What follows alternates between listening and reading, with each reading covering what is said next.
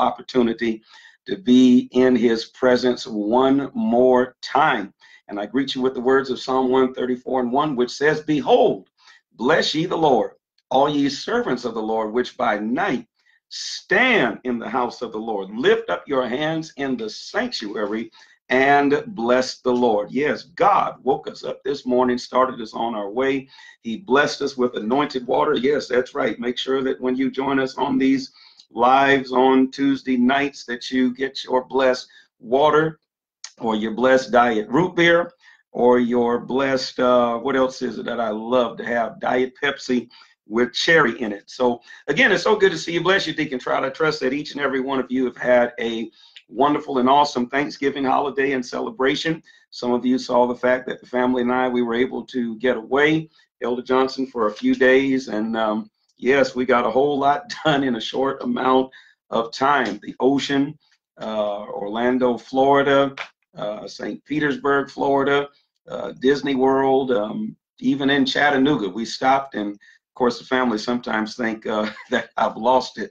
We got to see the Chattanooga Choo-Choo. They had never heard of it, and they're like, "What is the, have you lost your mind? What is it?" But I definitely love, definitely we'll be praying for it. We're praying for someone that is experiencing anxiety right now, and we'll be lifting you up in our prayer. Let me write that down, and that is Quincy. Quincy, we're praying for you, Quincy. But we got to see the Chattanooga Choo-Choo and so many other things. Some of you, bless you, Adjutant General Rudolph, some of you have asked a question. They're like, "Hankerson, you just go like 40 going west, and when do you ever stop?" But don't fool yourself. I know how to pace myself. Yes, we were just in Houston on yesterday with the Nelson family. Vice President Sellers is going to be getting married this coming Thursday. We'll be with him, and then also on Friday we'll be in the consecration with the Bishop Designate Linwood Dillard. And at that time I will be handing over my crown. That's right, that's right. What you gonna do, Hankerson? You're going to heaven, you're dying, gonna exchange your cross for a crown? No, I'm still have my cross, and not just this cross, but I'm talking about the cross that we carry every day. And then also I'll get that crown when I get to heaven. But nevertheless, I have the crown right now until Friday of the youngest, bless you, Elder Opie, youngest domestic jurisdictional bishop in the entire Church of God in Christ. And I've had that unofficial title for about 4 years now, and we're getting ready to turn that over to Bishop Dillard.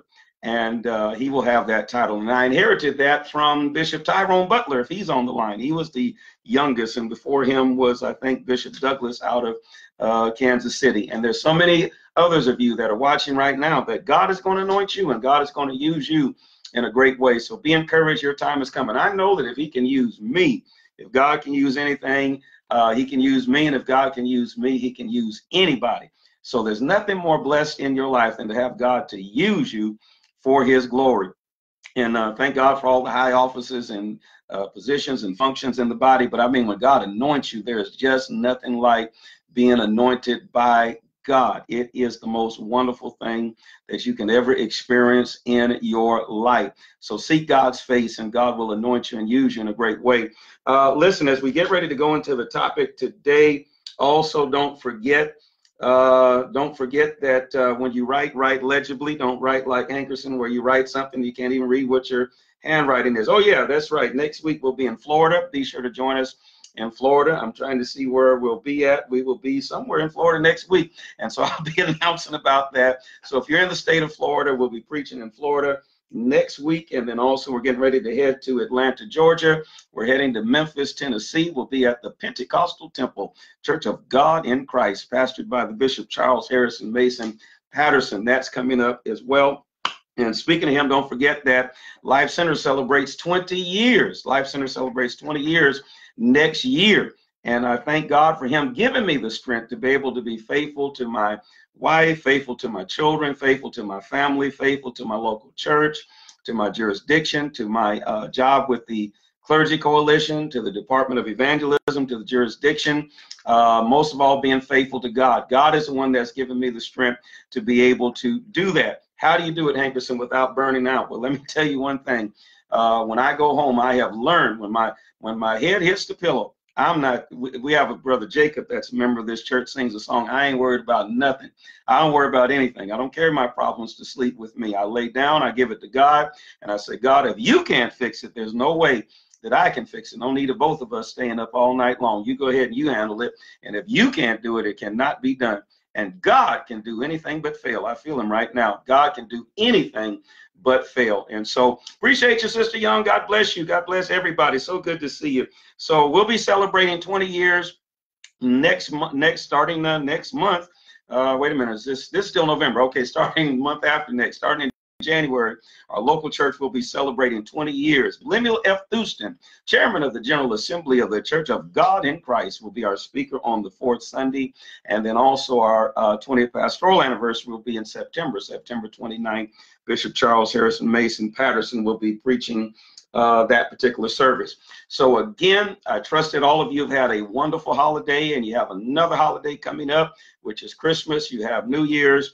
And I believe that God is going to bless his people. We're speaking increase over the membership of Life Center in 2019. That's the word that God told me to give his people here at the Life Center International Church. My God, and I'm excited about it. Once I get off the line with you all, as you know, I try to be home on Sundays as well as Tuesdays. I'm on the road a whole lot, but I try to make sure that I'm committed to Sundays at my local church, as well as to Tuesday night Bible study. I love teaching the Word of God. And like I shared with you right now, yeah, come on and join us, Brother Osmer. Come on and join us. Have a wonderful time. This is a word church. We're shouting church, dancing church. Some of you saw that on Facebook Live a few weeks ago when we had our Family and Friends Day. We don't always do live because it's kind of hard to translate a Pentecostal service onto camera. It's very difficult. And, you know, that will be the Sunday that you know, one of our elders jumps out the pulpit, runs down the aisle and all of that. And, you know, we just enjoy the Lord, but some of that doesn't always translate too well onto camera. But somebody told me, man, said, put it out there. That's what the saints want to see. They want to see the saints rejoicing. But I came up in a time where under Bishop Westbrook, that was considered so sacred.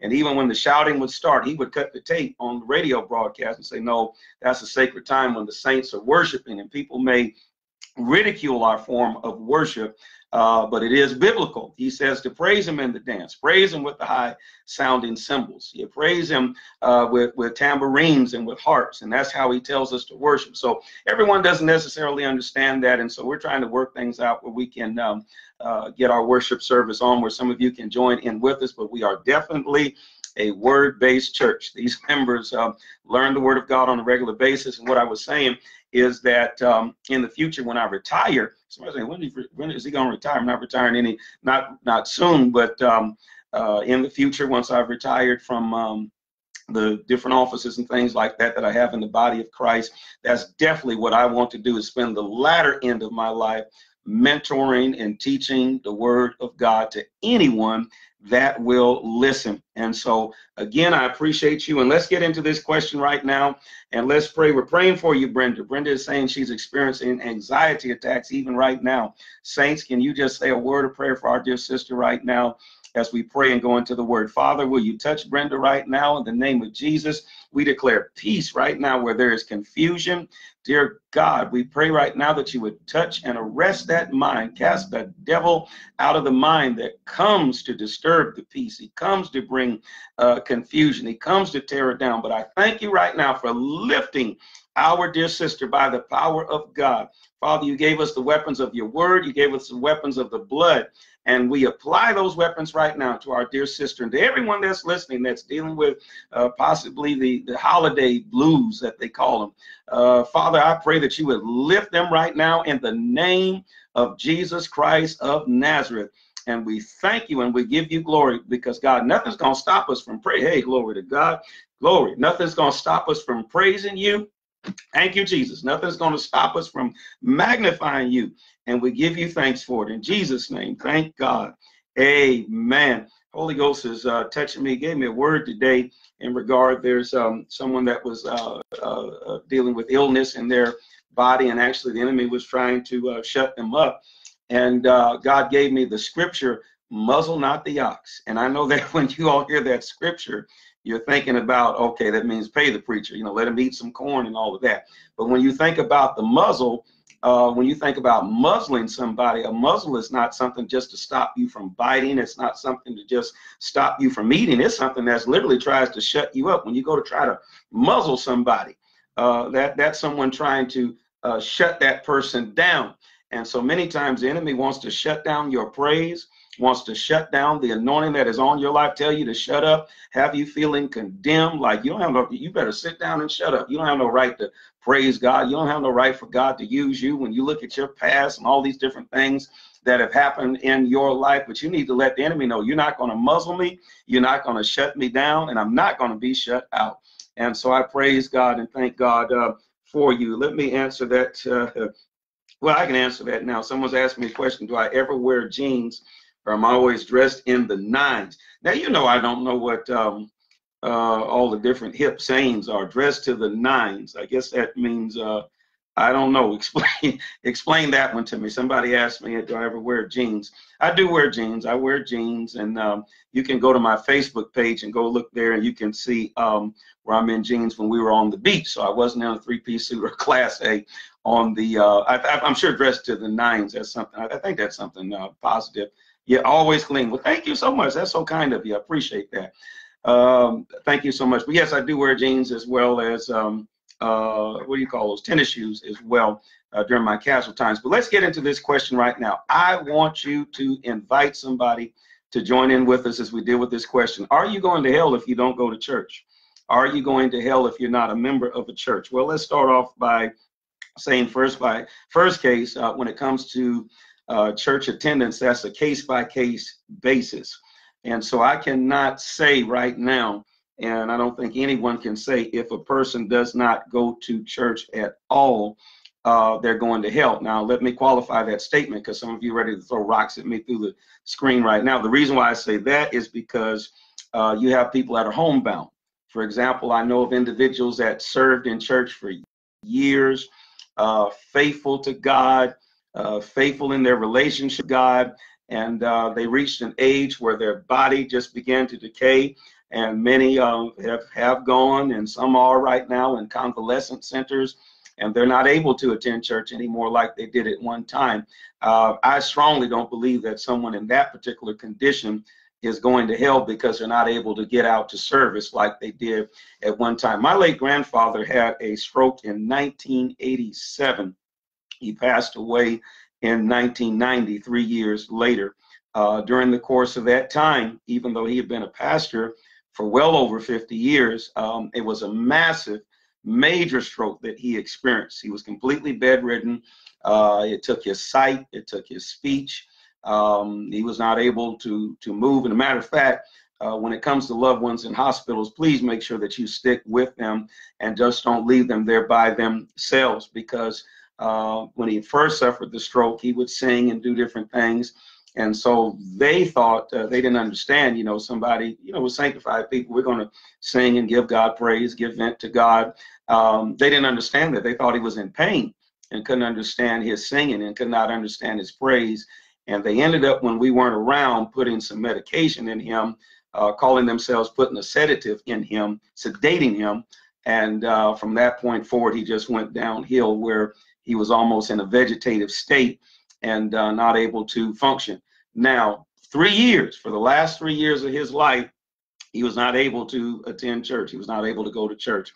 I don't think God would send a person to hell based on the word of God. Again, I'm not giving you my opinions. I'm just going totally based on scripture. I can't see scripture for that would say, well, because that person does not go to church anymore and they are bedridden, basically, they're going to hell. You cannot find that in scripture. So that's why I say it has to be a case-by-case basis. I'm not talking about the person that's just staying home. Oh, I think it's going to rain outside. Oh, I don't feel like going today. Or I don't have any shoes to wear. It's nothing but a fashion show. And so I'm not referring to somebody like that. That's a person that's making excuses. And the scripture does refer to people making excuses. Well, I got to first of all go and bury the dead. I have to go and get married first. And Jesus says, listen, let the dead bury the dead. He wasn't saying don't worry about your loved ones. He wasn't saying don't get married. He was basically saying stop making excuses. And so the scripture does address making excuses. Also, what are you going to do about people in nations, For example, many of the Muslim nations, it is a cardinal sin and crime against the nation and a crime against Islam to convert to Christianity in many of those Muslim nations. And so therefore, it's something that you definitely cannot make known, because if you do, you will end up being executed. And it's in places like that where some of those individuals are actually tuned in electronically by internet or by sometimes in some cases Christian television. And so I am aware of cases like that in places where it's really illegal to convert. Now, if you come into the nation as somebody that is already a Christian, you know, they definitely are going to, what's the word I want to use? They're definitely going to not treat you with equal rights as they will someone else that is a part of the Muslim faith. But definitely you're not to try to proselytize somebody from Islam. And definitely if someone converts, that is considered a crime. For example, in Mecca, there in Saudi Arabia, only Muslims are allowed in the city of Mecca, because that is like the most holy site to those that are Islamic. And so in that particular case, if someone converts, then it's definitely against the law. They will lose their life. And so you have the cases like that in those particular nations. Again, we're not referring to people that's right, you have to attend. We're not referring to people making excuses. Oh, I just don't feel well, or I got hurt in the church. Listen, everybody, you know what? We've all got hurt in the church. We've all got hurt on our jobs. We've all got hurt in our families. And I know that you would think church is supposed to be the last place that you get hurt, but the church is made up of people. The late Bishop Westbrook used to state this. He used to state that, you know, there was this parable that someone told when Jesus ascended on high. And they asked him the question and said, well, you know, this faith that you have left, who did you leave it in the hands of? And he pointed to the 12 apostles and the followers of Jesus Christ. And they looked, they said, oh my goodness, you left everything in their hands. And the response in this particular parable, the response that Christ made was, that's all that I have. And so we are all that he has, and we are people. And people are going to hurt you. People are going to disappoint you. People are going to get on your nerves. And I know many times there's many of you that feel like, well, let me just go to church and leave and not get involved in anything, and then maybe I can stay away from some of the drama. Well, according to the scriptures, he saved us to serve. The Son of Man did not come to be served, but he came to serve and to give his life a ransom. So really it's required of us to serve in some type of ministerial capacity. I'm not necessarily referring to you being the president of a committee or an organization, but we are saved by grace, and we that are saved by grace are to serve. We are saved by faith in Jesus Christ and the atoning work that he's done. We're justified by faith, but the scriptures also mentioned in the book of James, we're justified by our works. What does that mean? If we've truly been justified, then what ends up happening is we will serve. There are works that are going to follow. We're not saved by those works, but we do those works because we have truly been saved. So again, people can make excuses. Again, all of us have been hurt. Don't let those of us that are in these high offices in the church fool you. We just have a good church face is what it is, because many times when you say, hey, I'm leaving, I'm ready to turn in my letter in, I'm ready to turn in my resignation, if it wasn't for the grace of God, many of us would be right behind you.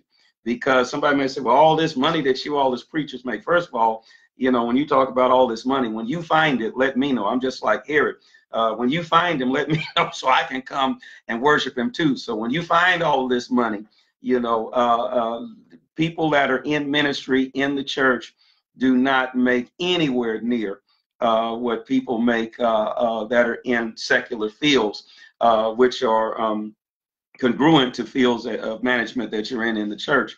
I just recently was talking with someone that served on numerous boards in a certain city, and that gentleman, just on one board alone that he was serving on, had made $1.5 million. I'm not talking about his job. I'm not talking about his career. I'm talking about he served on various boards. You know, you can serve on the board for the hospital. You can serve on the board for whatever in your particular city. And there were numerous boards he served on, and on just one board, did y'all hear me? On just one board, because on some boards you get paid for serving on those boards, and on just one board alone he made $1.5 million just on one board. And so I don't know any preachers that are on numerous, maybe there are on numerous boards that are, you know, making all of that kind of money. So preachers are not making all the money that you think that they're making. And then, you know, if you're in a certain career, you receive your money. They may try to take out taxes or whatever like that. And there's ways to kind of get some benefits when it comes to your taxation, but you're not giving back a certain portion of that money to Exxon or Mobil or whoever. But then when it comes to the church, I would hope and trust and pray that anybody that's high up in ministry is also tithing and giving of their increase to God. And so even what you receive, you're giving back. You're sowing seeds into other ministries and all. And so a lot of times for the money that you receive compared to the trouble that you deal with, a lot of times it just, if in the natural, it's not worth it. I'm just going to tell you, in the natural, it is not worth it. You have to be in this because you love God and because you love people. All right. You have to love people, definitely. And people are going to hurt you. That is going to happen. Let me give an example. The family, we had went down to Galveston, Texas a few years ago on one of our many family vacations that we go to. Yeah, I hear you. After she says, where's that organization at so I can serve on the board? Hey, me first and then you, okay? But the family went down to Galveston, Texas, and down there on the beach, you have all these seagulls and all. And so we had some scraps from the restaurant, and we pulled out them scraps, and you know, you put them up and the birds just come from every place. And so that was an enjoyment to me as a dad, to sit back and watch my kids laughing and, you know, throwing up French fries and pieces of bread and all that, and birds coming from every place. And next thing you know, I think it was Matthew, bless you, Elder Hooker, Pastor Chris Hooker. Next thing you know, Matthew, one of the kids was just screaming, ah! We said, oh no, what happened? Said, this bird has pooped on me. These birds have, well, nicer word, these birds have placed feces on me. And so I mean, just a big old glob. And of course, you know, the rest of the kids had a big field day off of that, just laughing because there's all this big white glob of feces and waste is just all over them. And that was a lesson to me, and that's a lesson to many of you. A lot of times the same people you're trying to help will poop on you. A lot of times the same people that you're just simply trying to do something to benefit them, they're the ones that will mess all over you. You know, the birds, you know, they have to scrape around and scavenge to get food. And here we are trying to give them something nice, and they put feces all over us. And so that's going to happen in church, but nothing should stop you from coming to the house of God. Well, it's just a building, and you don't have to come together with Christians in order to be saved. Well, let's go further into this. There's a growing trend right now. And Pastor Hooker, and those of you that are in ministry, realize this. Hear what I'm saying. I'm not a prophet in the sense of someone calling you out and saying certain specific things in regard to maybe a word of knowledge about you. But I do believe, I strongly believe that there is a prophetic anointing on my life. There is an apostolic anointing that is on my life. And periodically, it's not every day, it's not every month. Sometimes it's on a rarity, but there are times when God will deal with me in regard to times and seasons that we're in, and as far as trends, even that affect the church, affect the nation, and affect the body of Christ. Realize this, I believe that as we go into the next 10 or 20 years in the body of Christ, should Jesus tarry, I believe the church is going to get larger by getting smaller. For a while, having a mega church or mega ministry has been the big thing. But what you're going to find out is that, good point that you made. But what you're going to find out is that the people that we're trying to reach, now those of us in church, we are impressed with, $20 million buildings. We are impressed with big budgets. We are impressed with a whole lot of members. We're impressed with a whole lot of staff. That's wonderful. But the people that we're seeking to reach could care less about that. They're looking for relationship. There's been a breakdown in the family, and because there's been a breakdown in the family, there are people that will go to a church meeting in a restaurant somewhere because there's relationship versus me being in a place where there are 30,000 members. I'm just a voice, a face in the crowd, and the pastor doesn't even know who I am, and the rest of the saints do not even know who I am. So you watch that trend. You're going to start to see that happen, I would say, in the next 10 to 20 years. Again, how God deals with me prophetically is not just, well, this is going to happen next week or whatever. It may be something down the line. Things that are happening now. Many of these things God showed me when I was 12 years old, when I was 15 years old. And so that's just how he deals with me, and that's how he uses me. And it's not in a sense of, you know, tomorrow this is going to happen, in 24 hours that's going to happen. Sometimes there's people that God uses in that particular manner. But I want you to watch that, and I want you to understand that that's the way that the direction that things are going to go. You're still going to have huge churches. You're still going to have large ministries. So don't let anybody get discouraged by hearing me say that. But I'm saying that that is really the direction. You're going to have house churches. You're going to have small apostolic organizations. When I say apostolic, I'm talking about the ministry of church planting and coming together, almost in the sense like how Paul did, where there were a certain number of churches that he founded, and there were assistants that helped him to minister to the leaders and the members of those particular churches, and they were very tight-knit, very close. You know, the church in Jerusalem was suffering, a famine was about to come. Prophet said that this is what's going to happen, so they began to gather things that they could send to Jerusalem to help those saints. You're going to see that trend starting to take place, because even America is starting to turn totally away. It never was a Christian nation in the sense of everybody saved and filled with the Holy Ghost, and all the founders were just so committed to God.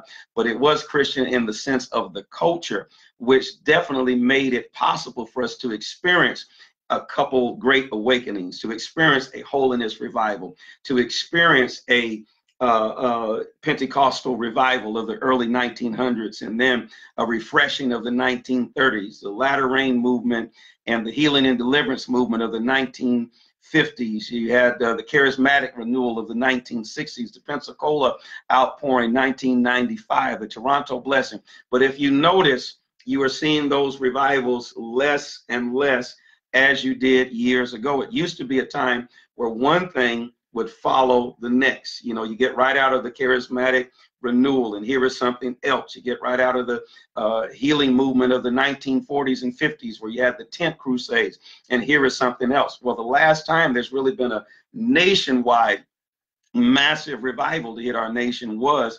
1995, and you can Google that when you get a chance, about the Pensacola outpouring that took place. Many of us were affected by that tremendous revival. Well, 1995, you're looking at a long time ago. Yes, you have somebody may say, well, no, that ain't right, Hankerson. At my local church, you see, when you think about an apostolic anointing, the apostolic anointing does not just look at a local church, and we're more independent minded and just focused on just our local assembly. But when it comes to the ministry of the apostle, they're concerned about the body as a whole. The late Charles Harrison Mason was an apostle, and as a result, he was concerned not just about his local church, but he was concerned about the nation, concerned about the body of Christ experiencing a holiness movement, going back to consecration before God, living a sanctified and living a righteous life. And so as we have become more independent minded and just focused on me, myself, and I, as the nation begins to turn away from its quote unquote Christian culture. Again, I don't want to say that the nation has had a relationship with God, but I'm saying that the culture was set so the atmosphere, like somebody may say, was set so that you could experience these different revivals and movements, because most people had some kind of knowledge of the Christian faith. Most people had some kind of experience of at least going to church. That trend is totally changing. There is a group now that is called the nuns, not N-U-N-S, but N-O-N-E-S. Look it up when you get a chance, Google it. And it's a growing number of individuals, and this is a part of our topic tonight. It's a growing number of individuals that they're growing by the millions that are saying, I'm a spiritual person. I love God. I even believe in the Bible. I believe in miracles. I pray. I believe in trying to live a righteous life. But as far as participating in a local church, thank you, Sister Hampton. If those of you that are on Periscope, if you go to my Facebook page, they're bringing up all these. That's what I'm saying. If I share something, feel free to Google it, and you can look it up and be old-fashioned too. Go to the library and pull it up. But the nuns are basically saying, I'm not committed to organized religion. I'm not committed to the church, because believe it or not, organized religion has turned off a whole lot of people. A lot of people get really disillusioned by a lot of things that they see in church. But again, that's why I preface this lesson by telling you at the beginning, the church is made up of people, and people are fallible. People are not Jesus. You know, we all make up the body of Christ, but people will let you down. But realize this, and thank you so much for the statement that was made on Periscope. Realize this: no matter how crazy church acts, no matter how stupid folks act in the church, no matter how ridiculous people treat you in the church, no matter how bad you were hurt, salvation is yet found within the church, because it's the church that Jesus talked to and said, you all go and preach the gospel to every creature. He that believeth and is baptized shall be saved. He that believeth not shall be damned. Mark chapter 16. He is the one that said through the apostle Paul in Romans 10, how can they hear without a preacher? And how can they preach except they be sent? The ministry of the preacher abides within the church. The ministry of the preaching of the gospel abides within the church. It's the same way in the Old Testament. I don't care how. Matter of fact, God in one particular passage, he said that you're just like backslidden heifers is what you are. You're going backwards. But no matter how backwards they went, the covenants were found in the nation of Israel. And that's why the apostle Paul had to correct the Gentile believers in the book of Romans and say, listen, don't you get an arrogant attitude against Israel, because realize this, you were grafted in to the family. All of the covenants, all of these promises that God made to humanity, it has all come through the nation of Israel. And now we are spiritual Israel. And it's in this spiritual Israel, which is the body of Christ, that you are able to find that redemptive work of salvation, because it is through the church. And we're going to deal with that in a few minutes as well, that you have the ordinances, the orders, even the scriptures have been compiled through the church, through the body of Christ. So again, there's a growing trend of internet church, internet membership, and I have nothing against that, because there's even people that watch me on a regular basis that have stopped going to church. As a matter of fact, can I be transparent with you? I have members of Life Center International Church that you may not see on a regular basis sitting in the pews, that I'm seeing on a regular basis getting the teaching across the internet. I see them on a regular basis. And of course, our thing is come on back home, come on back home. Just like the prodigal son, come on back home and get busy for God and get involved in the work of the church, in the work of the Lord, because the church is the body of Christ. You can't separate the two. The church is his body. The church is a body of baptized believers. It's the ecclesia, it's the called out ones, the ones that have been separated from the world and consecrated unto him. We are his body. Again, pastors and leaders, there's a growing trend of internet membership. I believe that is a part of the work of evangelism, because you have to start off with, Sister Hampton, you put them hearts up there. I wasn't talking about you, because I just saw you at church a few weeks ago, okay? I'm type pastor, when it comes to names, I'm horrible on names. I'm horrible on names. I'm horrible on names. That's something I have to work on a constant basis. But I can look out. I don't care who's before me. I can look out. I can see somebody. Well, I put my glasses on to do it. I can look out and I can see somebody all across the room. Oh, that's you know, that particular person. So yeah, you were in church a few weeks ago, so I wasn't referring to you. But thank you so much for those hearts. Appreciate you.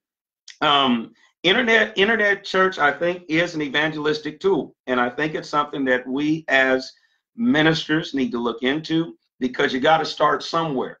And there are a lot of people. That's why Pentecostalism has become mainline and you know, Front Street right now, because of Christian television. You do remember that there was a time prior to the 1980s when TBN and different Christian stations started really gaining prominence. I know that Oral Roberts was on TV back in the 50s and 60s and all, but that really wasn't widespread. like the Trinity Broadcasting Network and other networks. So therefore, most people looked at Pentecostals as some kind of cult. You know, that's a cult over there. Those people are crazy. I remember coming up in the state of Washington where people would pass our churches and think, you know, these people are crazy. They would hear folks screaming, beating tambourines, drums going, and all of that. And they were frightened. They were literally frightened of sanctified people. It was a respect, but it was also a fear because they didn't know what was going on inside. I mean, think about it. You know, those of us that are in Christianity, there are certain faiths that we don't know anything about. And when you look at those particular faiths and look at their buildings, there's no windows on those buildings. So you know what's going on in there. For example, the Jehovah's Witnesses. The Jehovah's Witnesses have what they call the Kingdom Hall of Jehovah's Witnesses. There's no windows, so you don't know what's going on in there. I've never been to a Jehovah's Witness gathering. I have no idea what goes on the inside. The Mormons, usually they have their temples, but they also have, I'll just call them a church. There's not a lot of, definitely, there's not a lot of windows in those particular buildings, so you don't know what's going on in there. So it leads to speculation. So imagine you've not been in a Pentecostal church before, you pass the church, and in the state of Washington, how it was, especially during the summer, you really didn't need an air condition because you didn't have a whole lot of humidity. It would get hot, but it just wasn't unbearable heat. And so you just open up the windows. And so for sanctified churches in the state of Washington, you could literally hear the worship service at least 3 blocks away. And so imagine you've not experienced that. You're hearing all of this noise. That sounds wonderful to those of us that are in the faith, but for other people, it's frightening. What is happening in there? Is there a riot? I hear people screaming. I hear the preacher hollering, and then they're talking some kind of language. One person said one time, oh my goodness, it must be some kind of African language that they speak in order to get some kind of power. So what ended up happening once Christian television gained a certain amount of prominence, then all of a sudden people could see what was going on inside these Pentecostal churches, and everything became mainstream. They began to understand about the tongue talking and the anointing with oil. And now that is not a major deal as it was in times gone by, where people would think that you were crazy. But nevertheless, because of the nuns, N-O-N-E-S, because the growing trend of this nation turning away from its Christian culture, there are a lot of people that are coming up now that just have not experienced church, period. I'm not talking about a Pentecostal church. I'm talking about church, period. Even in the Black community. How many of you remember a time when everybody went to church? The wino went to church. The streetwalker went to church. The dope dealer went to church. On Sunday, everybody was in church. I remember a time everybody's church was packed. Every church was full. If it was a small church, it was packed. If it was a storefront, it was packed. If it was a big church building, it was packed, because that was the culture. Everybody went to church. But that has changed now, even in the Black community, where you have whole generations that have not been brought up in church. They don't know anything about Sunday school. They don't know anything about YPWW. You talk to a lot of people now and say, YPWW on Sunday nights at 6:30. They're like, huh? But many of you remember that time. Sunday school, Sunday morning service, start at 11 o'clock, get out around 3 o'clock in the afternoon, get your quick bite to eat, or go to a 3 o'clock service. Excited to get back for YPWW at 6:30, and couldn't wait for Sunday night service, because it was on Sunday night that you could testify. And that's when the saints would really go into a high praise during that praise and testimony service. Those days are behind us. And what you have now is you have tons of people that have not been raised in church, period. And they know nothing about that lifestyle. They know nothing. And one thing I've tried to get away from as a preacher is getting them saying, oh, and you know the story, because I'm finding out 90% of you folks don't know the story, even folks in the church, because there are some people in the church that don't crack their Bible and open it up until they get to church. Matter of fact, they don't even buy a Bible. It's on the phone, and they don't look at it on the phone until they get to church. They may listen to some gospel music. They may listen to a devotional word here and there on the internet, but as far as reading and studying, and that's why God is raising up people like Elder Michael Payton the other night. He had about 40,000 people watching Sunday night Sunday school with our presiding bishop, Bishop Charles Edward Blake. And I want you all to understand, for some reason, I got this prophetic apostolic hat on me tonight. So I'm just in one of those prophetic trends and moves right now. But that was prophetic. The reason that was prophetic is because in order for there to be a move of God, you have to first of all have a restoration and a revival of the word of God. That's why in the Bible, during the time of Ezra and during the time when revivals would take place, Hezekiah and all of that, the people would stand all day and hear the word of God. And as they heard God's word, then revival would break out. God would move in a great and a magnificent way. The further we get away from the Bible, the further you're going to get away from revival. Revival starts when people start going back to the word of God, not just your shouting and dancing, but going back to the word. That's why God raised up the prophets. The reason why God raised up the prophets was because the nation had pulled away from the law. The law, what was the law? The law was the word. And thy word, Psalm 119:11, have I hid in my heart, that I might not sin against thee. And so it's through the word that we're able to live a consecrated life for God, so that God can bless us and God can use us. And for so long, the trend has got away from people really being hungry for the word. And so when I saw that the other night, God began to deal with me and said, listen, that is the framework and the foundation for revival being laid right now. The foundation. A lot of people can't even see it because they're thinking, oh, revival is just going to fall out the sky. No, precept upon precept, here a little, there a little. Realize this, and if you get a chance, go to the Church of God in Christ Facebook page and look at that Sunday night Sunday school. I think there's about 40,000 people that have viewed that Sunday school now. You may think, oh, it's just a Sunday school lesson. Oh, it's just presiding bishop talking. No, that is prophetic. When you can get 40,000 people simply hearing the word of God, it's through the word, because the word is quick and powerful. It's sharper than any two-edged sword, even dividing asunder the soul from the spirit. The soul is our emotional realm, our mind, our intellect, our reasoning. But the spirit, that is where God abides, and it's through the leading of the spirit. As many as are led by the Spirit of God, Romans 8:14. These are the sons of God.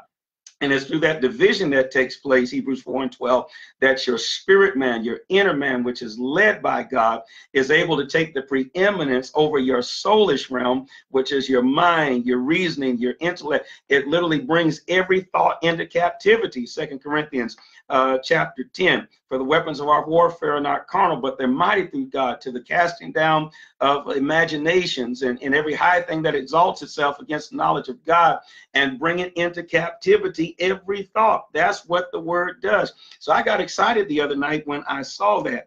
And as we go to the word, it's through the word, again, that we see what God requires. And again, to answer the question that is before us tonight, God requires that his people gather together on a regular basis. Hebrews chapter 10, verse 25. Someone's been quoting it on Periscope the whole night. It says, let us not give up meeting together, as some are in the habit of doing, but let us encourage one another, and all the more as you see the day approaching, as you see the day of the Lord approaching. So it is in the word of God, Hebrews chapter 10, verse 25, that the word says, and we can try to switch it around. Oh, it doesn't mean that. And I know the world looks at us like this too, and this upcoming generation that we have now looks at us. We do a lot of cherry picking in the scriptures. And we might as well admit that as preachers and as the body of Christ. That's one reason why people don't respect us a lot, is because they feel like we're not for real, or we don't address certain things. And so, yes, we as the body of Christ, we as preachers have a tendency to cherry pick. If it's something that we feel we can get away with, we'll just kind of gloss over that and try to switch it around and try to change it around. Even the recent controversy that was on social media in regards to the homosexual lifestyle. I don't care how you try to twist the scriptures. I don't care how you try to turn it around. According to the scriptures, it's an abomination. And so people will try to say, well, you're cherry picking because the Bible also talks about not wearing different types of clothing and all of that. And so, yes, there's a lot of cherry picking that takes place. But I'm telling you, the word of God is plain. The word of God is right. And the word says for us not to forsake the assembling or the meeting together. Let us not give up meeting together. Now people are trying to twist it around and say, well, I can meet you on the internet. I can meet you on television. I can meet you on my phone. But we know what the word of God is saying. Let's go to Psalm 50 and 5 if you really want to be technical and specific. Psalm 50 and 5 says, gather my saints unto me, those who have made a covenant with me by sacrifice. Gather, bring them together, bring the body together. Now, let me say this. Church attendance, and I want to say this, church attendance does not save, but saved people will attend church. Oh, that's good. Somebody put that down on the comment section for us. Church attendance does not save you, all right? But saved people will attend church. And again, there's been a trend in the last 30, 40 years where people say, well, that's just another building, and it's a building made by hands, and you don't have to come together. You can just love God, and you don't have to gather together with the people of God. Well, where the saints meet is not just any kind of building. I know that's the mentality. And yes, our body is a temple of the Holy Ghost. And yes, the church itself, the members of the body make up the church. But where we meet is sacred. It is very, very sacred. In Acts chapter 4, when the people of God assembled, God shook the building where they were at to show that he was present and to show that he was there. And so he didn't shake the people, he shook the building. And so he can move a lot of times, even in inanimate objects. I'm going to make some of you really get alarmed when I say this. Even when Jesus cast the demons out of the gentleman, we call him Legion, but that wasn't his name. He said, what's your name? And they said, my name is Legion, for we are many. Those demons actually went into a herd of swine. So you find spiritual things, a spirit, a demon, going into animals. And so a lot of times, yes, there are inanimate objects that God can use. Look at the talking snake. And not only that, but also the shaking of the building, the shaking of Mount Horeb. God didn't necessarily shake the people, but when the people were gathered there and God said, listen, section everything off. Don't anybody touch the mountain or else you'll end up getting killed. There was the lightning, there was the smoke, and there was the shaking of the mountain. And when they saw that, that was a manifestation to them that God was present in that particular place. So wherever we gather together, wherever our praying ground is, that is a sacred place. And again, a lot of people will say, I don't want to go because folks are so messy. And yes, people are messy. Realize this, some people in the church, that's their entire life. They're not well-balanced people. I think if we as church people become well-balanced people, that will cut off some of the mess and some of the drama and some of the unnecessary talk that happens in church, because you're a well-rounded person. Jesus was a well-rounded person. The prophets were very well-rounded. They knew, as a prophet, you're in Jerusalem, but you know what's happening in Babylon, you know what's happening in Assyria, you know what's happening in Egypt, you know what's happening in Ethiopia, you know what's happening in Greece. You look at the prophets like Ezekiel and Daniel, people prophesying about Greece and Rome. So here they are living in Jerusalem, but they're very much aware of what's happening in what we call modern day now Europe and Asia and Africa. They knew what was going on in 3 different continents. And so we as the people of God, when your mind is occupied with uplifting things and with edifying things, you don't have as much time to be so messy and to be in everybody else's life. The story is told about a preacher that had a lady in the church just gossip. Gossip was trying to find something on him and everything. She gossiped about everybody in the church, always had something to say. I think this about the preacher. I think the preacher is this, and I think the preacher is that. And she just gossip and gossip and gossip and gossip and caused so much confusion to the time the preacher just got sick of it. He was tired of it. He was tired of, her always trying to find something on him and find something on everybody else. So he said, I'm going to shut this down. I'm going to shut this gossip down now. And so the woman was single. And so what he did, he took his car and he parked his car that evening in front of the woman's house. He caught a taxi and he went home to his family, and he left his car out at the woman's house all night long. And mind you, this is a single woman, and the preacher's car is sitting in front of her house. He's gone home, and got that taxi and went home, and the car stayed there in front of that woman's house all night long. The next morning, he got the taxi back, went and picked his car up and drove off. Woman left him alone. He didn't have nothing else to say after that. And so, you know, sometimes you just have to nip some things in the bud, but realize this: people need to have other things in their life besides what's going on in somebody else's life. Study science, study what's happening in the world. Become involved in your community. Let's be this salt. Bishop Blake gave us the theme about being the salt of the earth. Salt is no good in the salt shaker. Let's get involved with young people and helping young people to find jobs, mentoring people, and helping people to get involved in society and become constructive. Go to the jails. I'm the type of preacher, that's one reason why God has constantly blessed me, is because I would never sit around and say, I'm waiting for some kind of opportunity to come my way. I would create opportunities. That's why I love nursing home ministries. We just get up, go to the nursing home. There's no such thing. When I first started off as a minister, wasn't even licensed. When I first started off as a minister, I was preaching 2 or 3 times every week. There was no such thing as not having engagements. I was preaching somewhere 2 and 3 times a week. I'm not talking about a lot of offerings and honorariums, but I was in nursing homes, on the street, just whatever my hands found to do. And in being busy and in being productive and in being fruitful, you're fulfilled, and therefore you don't have that spirit of intimidation by somebody else. Well, I'm intimidated because I'm not bearing no fruit, and look at what they're doing, and I'm jealous of them and envious of them, and I have to find some kind of way to connive and cut them down because they have something I don't have. See, when your life is fruitful, you can celebrate other people. You can celebrate the blessings of God in their life. You can celebrate how God is using their ministry. You can excel them. You help them to excel. I've had liberal leaders that push me. The late Bishop T.L. Westbrook, I was preaching in convocations at the age of 18 years old. The late Bishop E. Harris Moore, in my early 20s, he had me pastoring one of the mother churches in the jurisdiction that was probably about 80 years old at that particular time. The late Bishop Robert James Ward, who wrote the letter of recommendation and said, man, your district is growing. It's growing from 5 to 7 to 30 to 40 churches.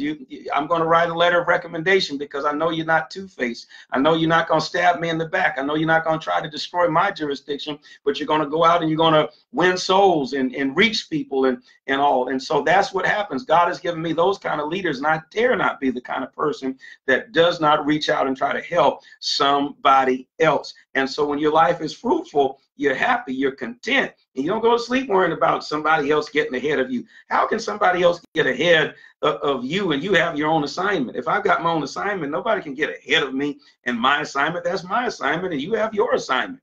And so you're not battling against your brother or sister. You're battling against the adversary. You all know that he's already a defeated foe. The devil is already defeated. So don't let people stop you from going to church.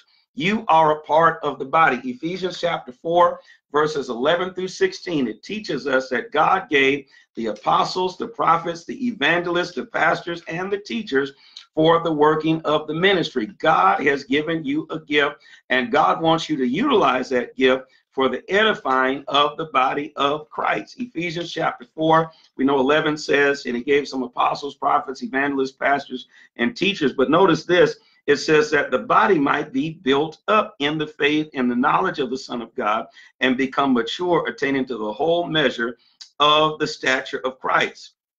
And we will speak the truth in love, and all things grow up into him, which is the head. From him, the whole body is joined and held together by every supporting ligament. It grows and builds itself in love. So you are needed. Do not feel inferior. There's some of you watching right now. I mean, when you go to church, you just feel like you're lost. You feel like you're insignificant, maybe because you're not on the platform, maybe because you don't have the title that somebody else has. Listen, whatever it is that God has called you to do, it is important. And every ministry is not a platform ministry. Every ministry is not going to be on the forefront. I have met some powerful people in my life in the body of Christ that have never got behind a microphone. They have never preached behind the pulpit. They have never led a big, massive crusade. But when you meet them, there was one lady, I don't want to call her name, one lady in the state of Washington. And I tell you, that dear sister was so anointed and powerful when she opened her mouth and prayed. I mean, the power of God would move like you would not believe. She never became an evangelist, never became a title holder, never held a particular position, served on the usher board. That was about it. But she was just a powerful prayer warrior. And the ministry of intercession really is a behind closed doors ministry. Matthew chapter 6, when you pray, go into your prayer closet and shut yourself away.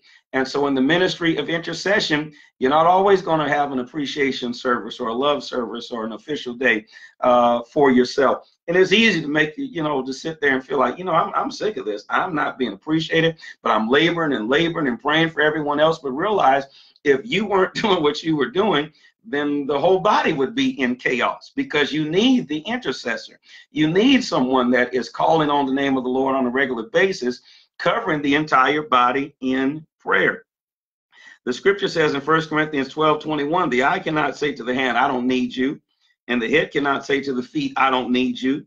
On the contrary, those parts of the body that seem to be weaker are indispensable. You cannot live without those particular parts to the body. Your most precious parts to your body are never seen. And if they are, then the body is dead. And that is your brain, that is your heart, that's your lungs, that's your kidneys. These are parts of the body that you never do see. But without them, you would not be able to make it. You can't make it without a brain. You can't make it without a heart. So whatever part of the body that you are definitely indispensable. You are needed. You are necessary. No, I'm not Hankerson. If I left, nobody would even notice that I'm gone. Well, are you trying to get the praises of men, or are you trying to be pleasing in the eyesight of God? The Bible says in 1 Corinthians 12:25, there's not to be any division among us, but each part should have equal concern for each other. Wait a minute, equal concern, Hankerson. I thought it was the pastor's job to go and see about the sick. I thought it was the pastor's job to go to the hospitals and see about the members that aren't feeling well. Well, according to the scripture, it says we're to all have equal concern for each other. What are we paying the preacher for? That's what we pay him to do. That's what we pay her to do, so they can go. No, the Bible says that we have to have concern for each other. Let's not have that spirit of Cain. Am I my brother's keeper? Why are you asking me where my brother is at? Am I his keeper? Am I the one that watches over him? And that's how a lot of people feel even in the body of Christ. Why do I got to be worried about where Sister Garlic is at? Why I got to be worried about Brother Totenfetch? Why do I have to be worried about where just making up names, where he is at? Because the scripture says here, I'm going to read it. It says in verse 24 and 25 of 1 Corinthians 12, God has combined the members. So we're talking about membership. Is that necessary for salvation? Again, if you're saved, you're going to be a part of the church, local as well as universal. The local church is the local representation of the universal body of Christ. When I see universal, I'm talking about the entire body of Christ as a whole. Every believer makes up that one church, one Lord, one faith, one baptism. That local assembly is the representation of that. And the Bible calls us members. God has combined the members of the body and has given greater honor to the parts that lacked it. So there should be no division in the body, but that each part should have equal concern for each other. If one part suffers, every part suffers with it. If one part is honored, every part rejoices with it. When I was coming up as a very young child, I used to suffer from horrific migraine headaches. I guess to get that from my father. Sometimes even my children get those, and we bind up any, I think they call those generational curses, whatever you want to call them. It's got to stop. The buck stops here. But it was so bad, I would even have fainting spells and all. And so nevertheless, when that head pounding would begin to occur, my whole body would just be miserable. And then once the migraine headache was gone, it was almost like I'd been in a battle and just had to rest. And then I was able to go forth and live the rest of my day, or do the rest of my day after that. But it was a horrific feeling because my head was hurting. And the scripture says here, if one suffers, every part should suffer with it. Not should suffer with it, but every part is actually suffering with it. Basically, one of us is hurting. All of us should be hurting. God forbid that we should rejoice at the downfall or the dismay of somebody else. We're to encourage each other, and we are to stand with each other. So do you have to be a member of a local church to be saved? That question is the same as a husband asking, am I yet married to my wife if I don't live with her? We would look at, if somebody walked up and said that to me, I kind of look like, have you lost your mind? What kind of, I know you all say that no questions are stupid, but the Bible does talk about foolish questions that stir up strife. That would be a foolish man that would have the audacity to ask somebody, now, I'm married to my wife, but if she lives one place and I live someplace else and I never do live in the same household with her, am I still married to her? That would be a weird question. And so it's really a weird question to talk about being saved and being a Christian and not gathering with other Christians. We have to remember we're in a Western society, those that are watching from the United States, and I try to remember all the time that there are people that watch from around the world. I have people in Africa that watch, the continent of Africa, the continent of South America. There's folks in Europe and Asia that watch. But for much of society, it's been infiltrated by Western culture. But in the Bible, that is Eastern culture. And in that particular culture, especially if you were a Jew, there was no such thing as being a Jew and not gathering at the synagogue. What does that mean? A Jew that doesn't go to the synagogue? That sounds strange. And so that same culture is in the early church, that if you are a believer, you automatically gather with other believers. Corporate worship is something that was expected after the time of Moses. And that's why even after Paul got saved in Acts 9:26, he tried to join the church. I know some of y'all would sing to Paul, what do you mean he tried to join the church? You can't join in, you got to be born. But in Acts 9:26, it says when he came to Jerusalem, when Paul came to Jerusalem, he tried to join the disciples. But they didn't say you can't join in, you got to be born in. They said they were afraid of him, not believing that he really was a disciple. They didn't think that he really had become saved, and so they were afraid. But he knew, if I'm a believer, a part of being a believer is I'm to gather and join together with other believers because I'm a member of the body of Christ. And again, that's not talking about people that are homebound and bedridden and people that are in age where they can't get out anymore. It's not talking about people that are in nations where it's illegal even to convert to Christianity. But according to Acts 9:26, when he was delivered from his sins, the first thing that he did after being baptized in water, after being baptized in the Holy Ghost, was to become a part of the local church. And again, prior to the time of Moses, it was more individualistic. Before the time of Moses, you go to Job chapter 1, verse 5, and that will give you an example of how the culture was for people that had faith in God.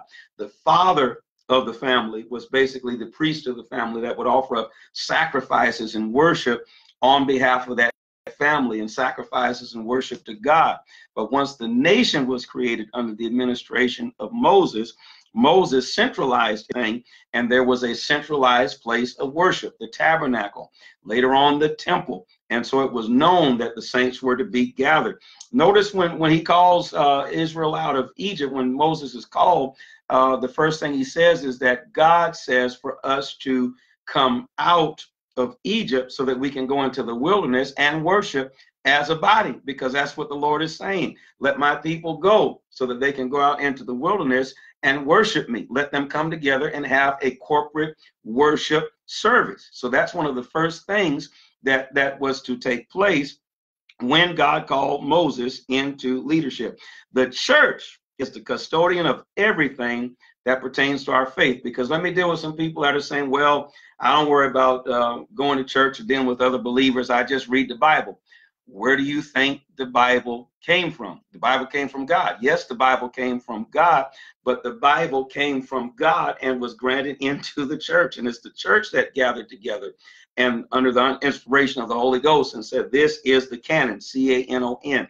This is the canon. This is the list of official books which we will recognize as scripture, which we will recognize as the infallible, inerrant word of God. Well, how can people get together and do that? Because collectively, we as a people coming together represent the body of Christ, and God watches over his word to perform it.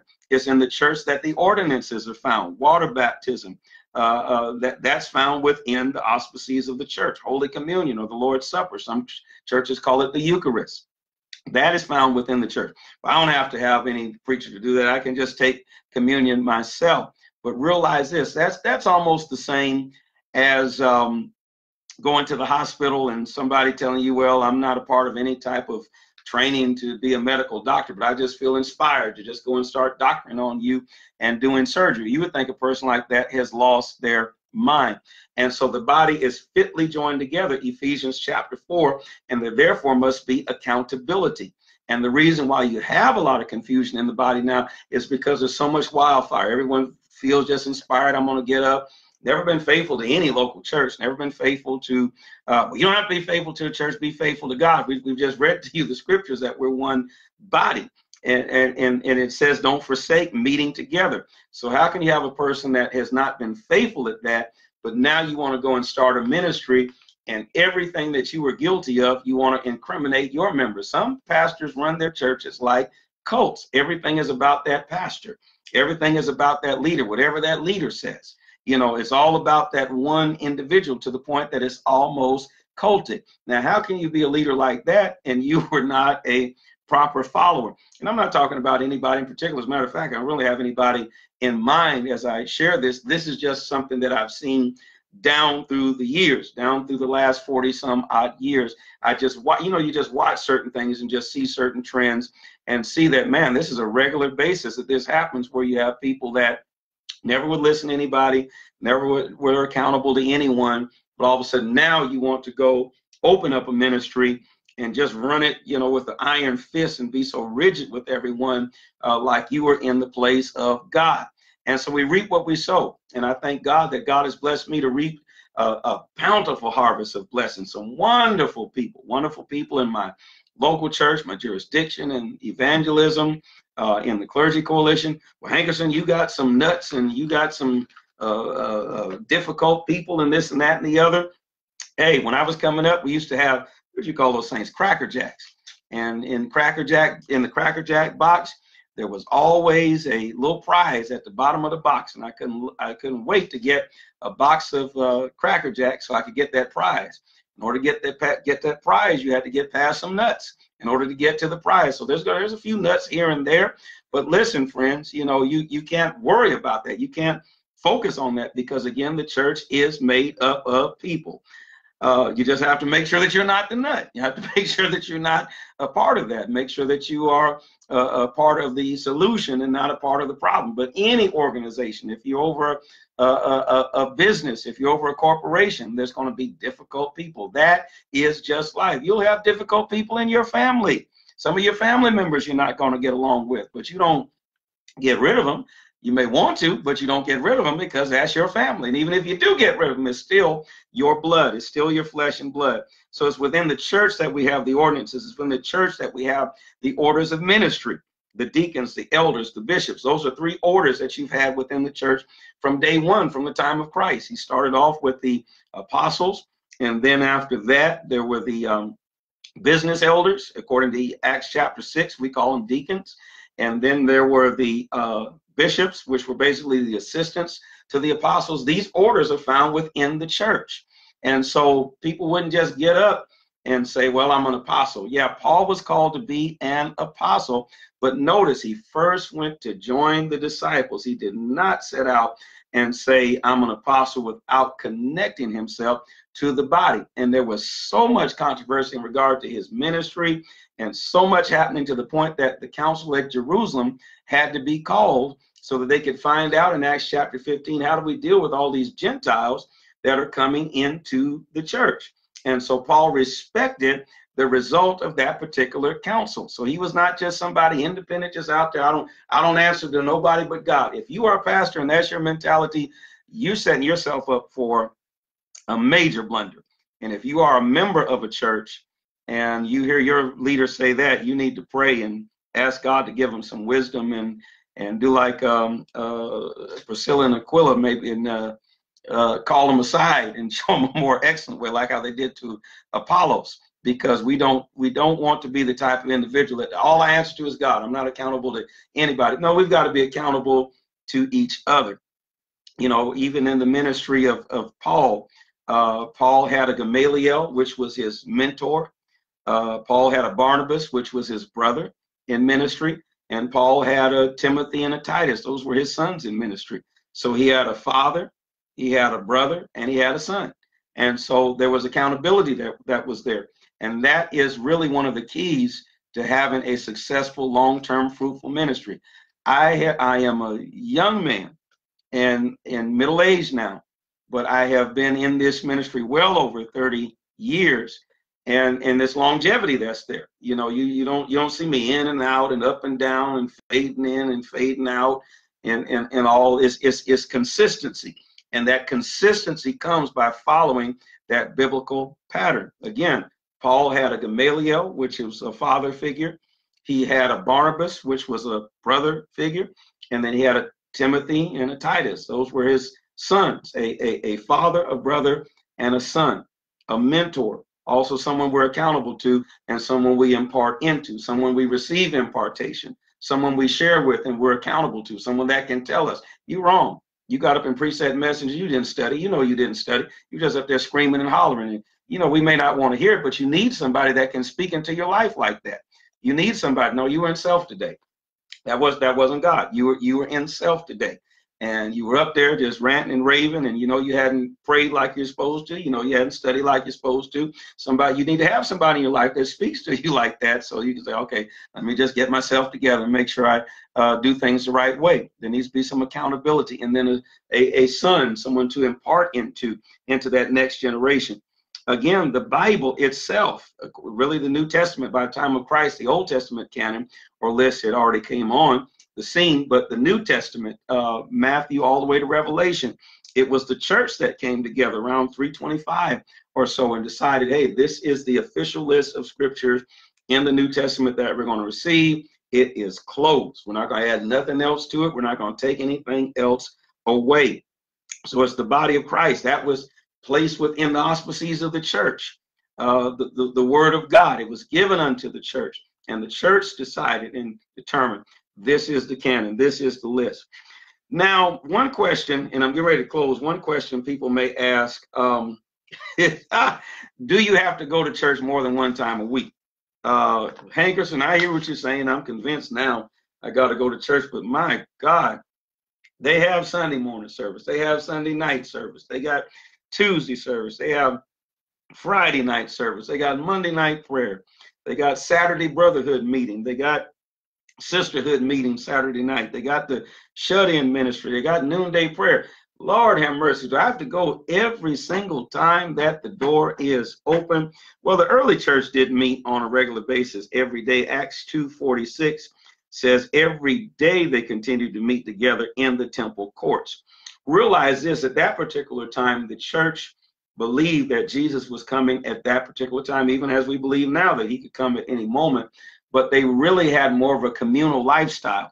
They had sold all their goods, they had sold all their possessions, and they actually worshiped like that until Acts chapter 8, where great persecution came against the church, which was at Jerusalem. And it's at that time that they were scattered abroad, and that kind of practice was broke up.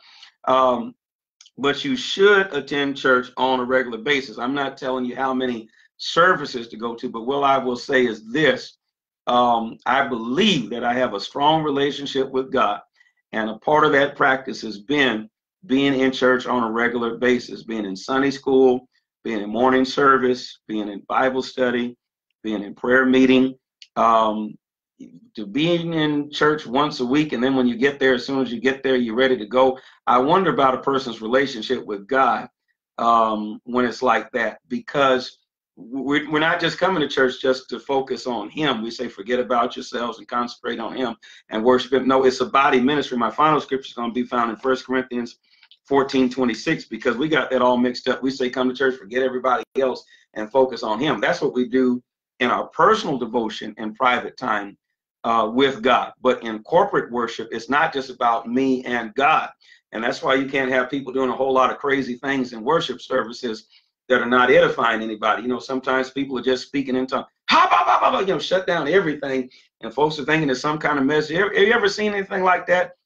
I mean, the service is high. Folks are, woo, Jesus, hallelujah, praising and falling out. The glory of God is falling. All of a sudden, somebody starts speaking in tongues, ha, ba, ba, ba, you know. And so the folks are thinking it's some kind of message that's about to go forth. So they shut down. And the person is ha ba ba shot the last 3 minutes, and they go sit down somewhere. Now you're gonna stop a service like that. There needs to be some kind of interpretation. You don't shut down a service like that. And then sometimes people get overzealous. You know, folks are just praising them and glorifying God, and folks stop. The Lord says, "Praise me." The Lord said, well, "What do you think we're doing right now?" You know, I mean, the folks just rejoicing and magnifying God and lifting Him up, and you're gonna shut the whole service down talking about praise me, praise me. Well, that's what we're doing. But when we come together in corporate worship, it's edification, it's glorification to God, but then it's edification to each other as well. And so that's what we do when we come together. And so, again, when you come together, if you have the mindset, I can't wait to get out of here, I wonder, you know, what's going on, because your relationship is, let me get this right, vertical, no, horizontal and vertical. All right, that's your relationship. If you notice the cross was vertical as well as horizontal. You know, Jesus is dying on the cross. His hands are nailed, his feet are nailed.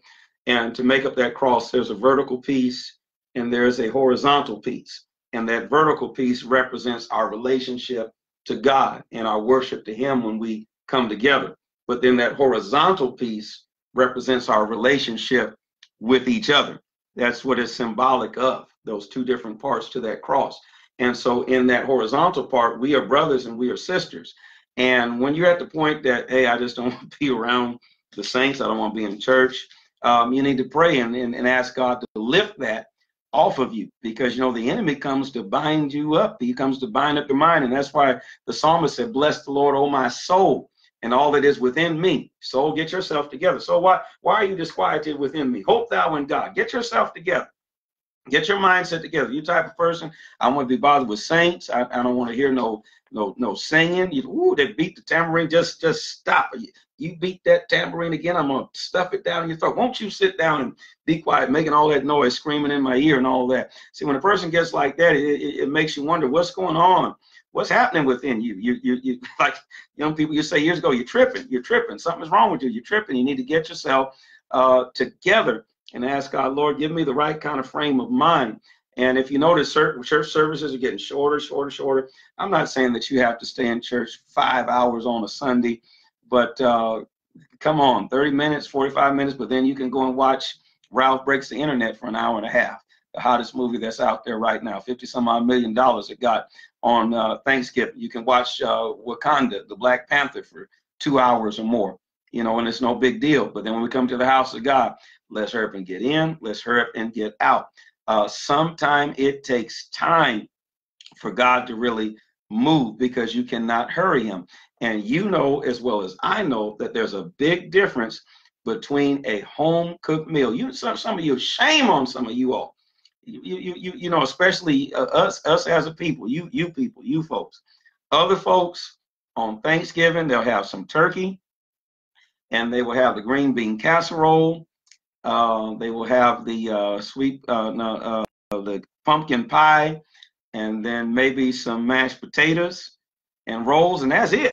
But when y'all get together, when you get together, turkey and ham and fried chicken and baked chicken and roast beef and candied yams and macaroni and cheese. I feel it right now. Collard greens and sweet potato pie and banana pudding and all those kinds of things. There's just that, you know, it takes time to put that together. You can't just slap something like that together real quick.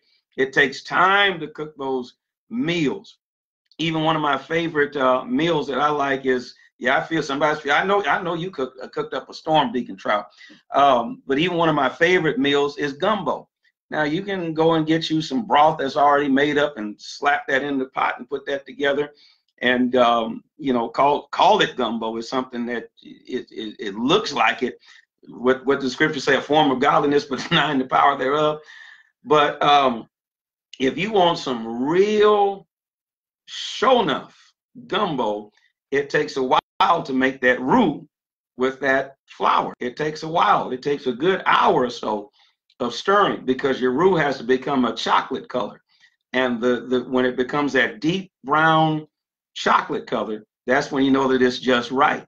So when it comes to our relationship with God, sometimes that Brilky cream, a little dab will do you, just won't do you.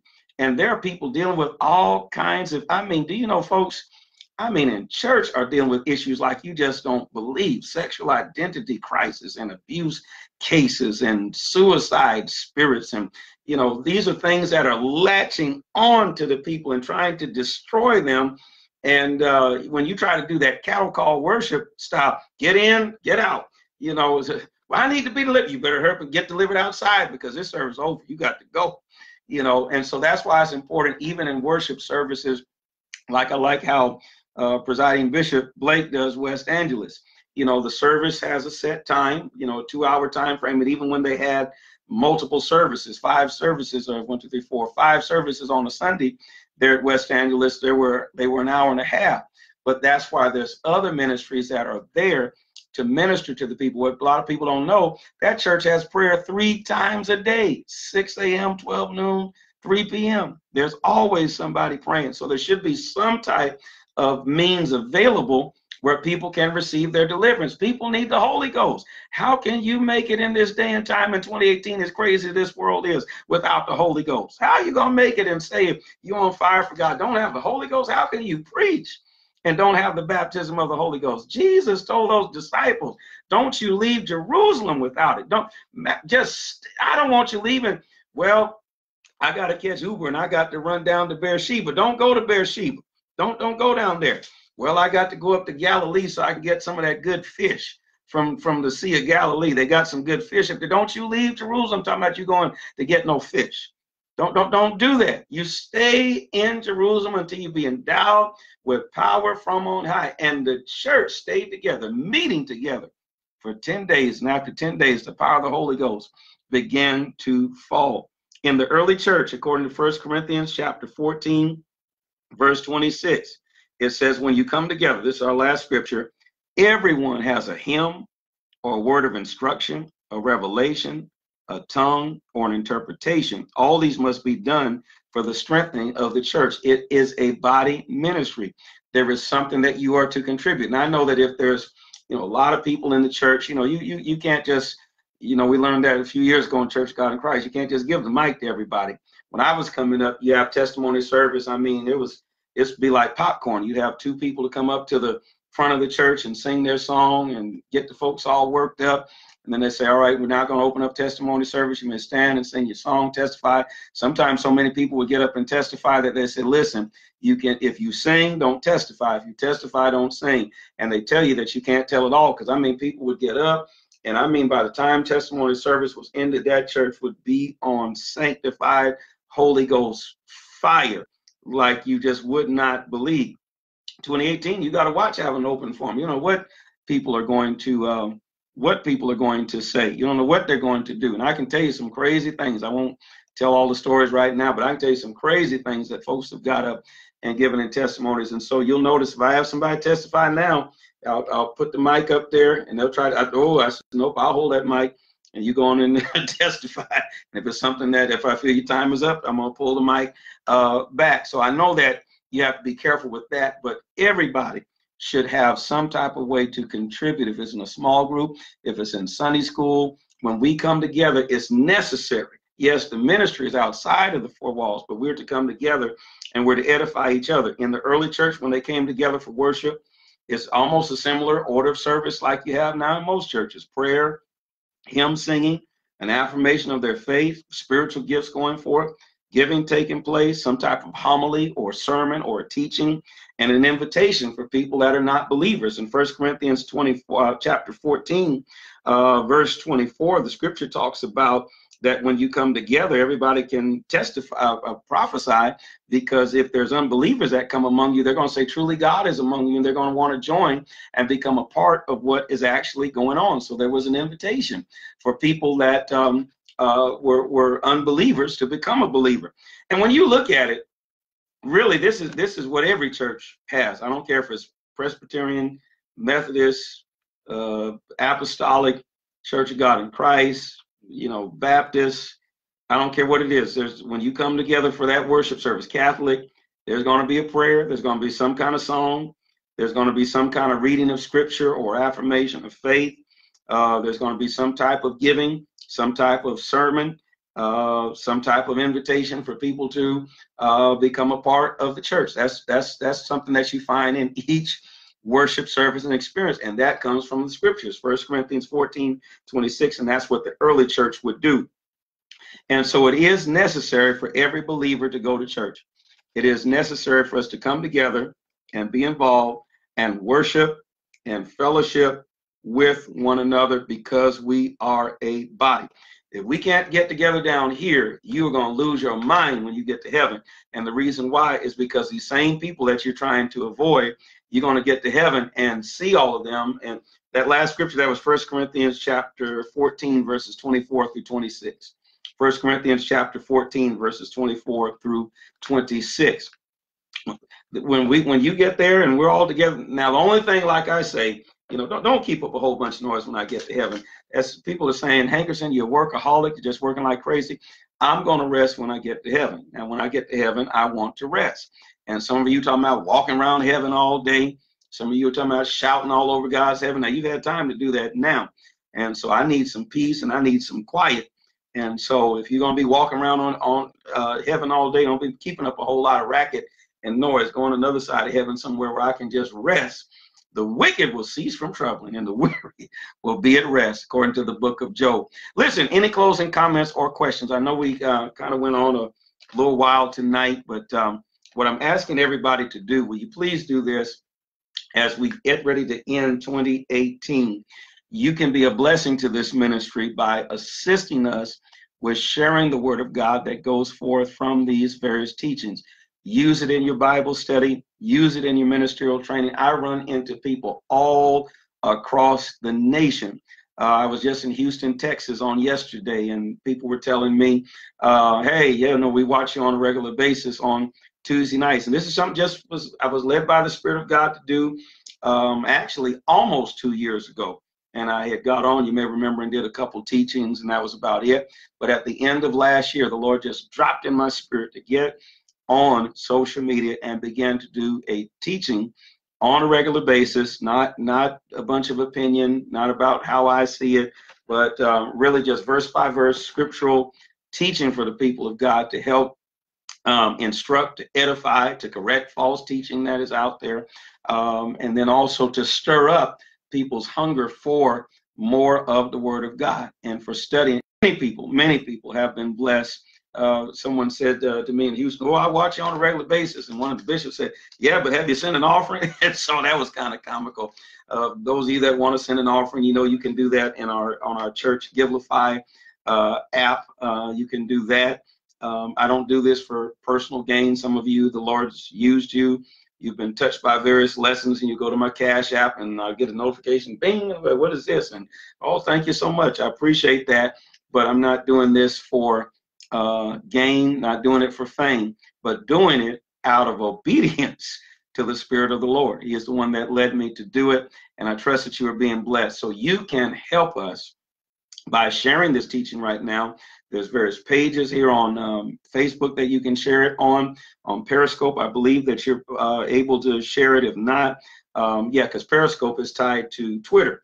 And so you can, matter of fact, Periscope, Facebook, and Twitter are really all tied together. And so for those of you that are on my Periscope, you can go to Twitter. You can tie your feed with Twitter and share there. And I appreciate you all. Thank you so much for those kind words that you're sharing on Periscope. We appreciate that so much. And again, this is how you can help us. There's a lot of people also that don't have a Facebook page or Periscope, Twitter, whatever. We also take these lessons and they are downloaded on our YouTube page. They're on our YouTube page. So the last two lessons are about to go on the YouTube page, and there anybody is able to access that. They don't have to have a YouTube account, but if they just have access to the internet, they can go and sit down get your coffee and get you, well, I don't get a honey bun. Those things are like 400 calories. Get you, well, donuts, the same thing. I don't know, get you something. Bless you, bless you. Appreciate you. God be the praise. Get you some water, a diet Pepsi with some cherry in it, and just sit down and just listen and follow verse by verse. Don't take my word for it, but you get your Bible, open it up, and just follow along. And I believe that you'll be bountifully blessed. So please do that for us. We ask that you would share this lesson tonight on all your social media outlets and pages. And also be sure to subscribe to my YouTube channel. We do the blog. I need to update. It's been about a week or so, week and a half or so since I've put out an article. I do it as I'm led by the Spirit of God. And there is an article that's coming. I'm going to be dealing with black ceilings, torn up jeans, and well, what's the word? The word starts with an F, ends with a T. I don't want to end up getting censored here on Facebook because they watch everything. They got me on a 2-minute delay or so. We're going to deal with all of that. There was a recent controversy online in regard to all of those things, and so we're going to share, not as a spokesperson for the church. I am not there's only one person that can speak on behalf of the Church of God in Christ, and that is the presiding bishop. All I can share is just different scriptures to help bring balance. I believe that that's what one of my assignments is as a leader in the body of Christ, not just in the Church of God in Christ, but in the body of Christ, because I believe that the gift that God has given me personally is not just for one particular organization, it's for the body as a whole. But definitely I am full-fledged a part of the movement and denomination that God has placed me within, and I'm so glad to be a part, and so glad for the opportunities that I've received, opportunities that some people just dream about and that I definitely don't deserve. God has just richly blessed and opened doors, and he's been very good to me. The saints of the Church of God in Christ have just been wonderful. And when I get a chance, I'm going to tell my story, the whole story of how the saints embraced me even as a child and said, we are going to be your family. We are going to make sure that you are taken care of. And that's what the saints, I thank you, Lord, that's what the saints have done. And the saints have been wonderful. The saints are so wonderful to my family that when the kids were little, Elijah was being chastised. And Elijah told me, because Hankerson's got little smart mouths, and so the Lord has to, and he's blessed me to learn to be tactful and all of that. But that's just something in a Hankerson. And don't look at me funny, because some of y'all the same way. And so I've had to taper that and use diplomacy and all. But Elijah, when he was little, I really got after him. I was getting after him, and I'll just say it that way. I was getting after him. He says, I'm telling the saints that you got after me. I'm telling the saints. And I say, you tell the saints this, pop, so you can imagine what happened. But anyways, there's such respect. And one time he was being disciplined. Saints, calling the saints. And so I just thank God for the people of God. Listen, my time is up, but I've enjoyed being with you. I could go on, but our time is up. Next week, please join me in Florida. I'll have the city for you next Tuesday night to share with you where we're heading. We're heading to Atlanta, Georgia, as well in the next few weeks. Where else is this? Springfield, Missouri. We're heading there. Where else? Memphis, Tennessee. So in the next few weeks, Illinois, Chicago, we'll be telling you about these various engagements. And those of you that are in these cities, please come. If you hear that I'm coming to your city, please come out and be with us in those services so that you can pray along with us for God to bless the people of God. And anytime you're in the city of St. Louis, don't fail to come and join, I believe, the greatest church in the nation, and that is the Life Center International Church of God in Christ. I'm getting ready to end now, and I'm actually heading into the pulpit, and we'll be heading straight to the pulpit to teach the word of God to the people of God. Tonight, I'm teaching from the life of Elijah in 1 Kings chapter 18. And what's so amazing about that man of God, this man had such a relationship with God. He said, it ain't going to rain until I say so. and he didn't even have any scripture verses to back him up on that, and God backed him up. And then he prayed again, and then the rain began to come forth. Powerful man. Gathered up on the people on the top of Mount Carmel, and I mean put himself out there. The God that answers by fire, let him be God. And God honored his word. Caught up into heaven. God gave him a personal rapture and caught him up. And then I'm looking to pretty soon, probably the next few months, be looking to come back to Tacoma.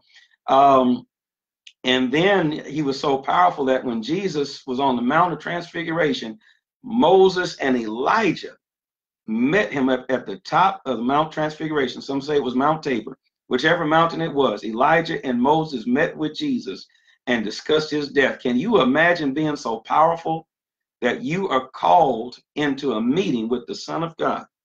Thank you, Jesus, to discuss his imminent death. My God, that's a powerful relationship with God. And we don't even really know what his origin is. All we know is Elijah the Tishbite. Folks don't even really know what a Tishbite was. You know, you can go to different scholars and they'll tell you they think it may have been this, think it may have been that, but it's just all speculation. We don't even know what a Tishbite was, where he came from. But one thing we know is that he had a powerful relationship with God. I'm excited. I'm getting ready to teach on that here in the next few minutes at Life Center. If you're in the city of St. Louis, you need to come on and join us. 8500 Halls Ferry. 8500 Halls Ferry, Sunday morning service at 10 o'clock. Tuesday night Bible study at 7 o'clock. I hit the pulpit as soon as I leave out from here, and I go and teach the Word of God. Just enjoy teaching. Listen, time is up, but again, please be sure to share this with someone. God bless all of you on my Periscope. I appreciate you so much. We'll look forward to seeing you next time, same place, Lord willing. Be blessed. And also, God bless each and every one of you on Facebook. I end this time with the words that have become the theme of my life. Every time I turn around, God keeps on blessing me. Be bountifully blessed.